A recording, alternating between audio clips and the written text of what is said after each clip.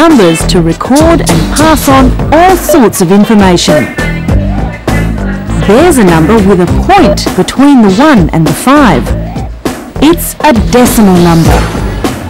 You've probably seen these numbers at the pool.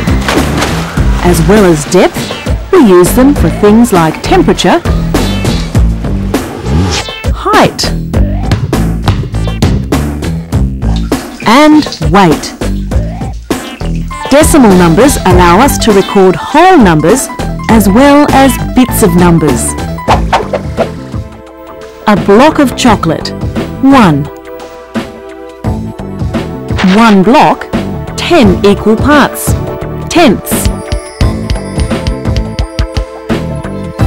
1/10, 2/10, 3/10, 4/10, 5/10, 6/10, 7/10, 8/10, 9/10, 10/10.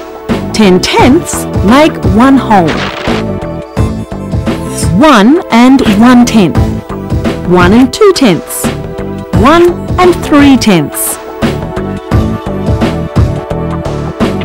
We have a special place to record tenths, and we use a decimal point between the ones and tenths to show us their place. 1/10, 2/10, 3/10, 4/10, 5/10, 6/10, 7/10, 8/10, 9/10, and one more makes 10/10. 10/10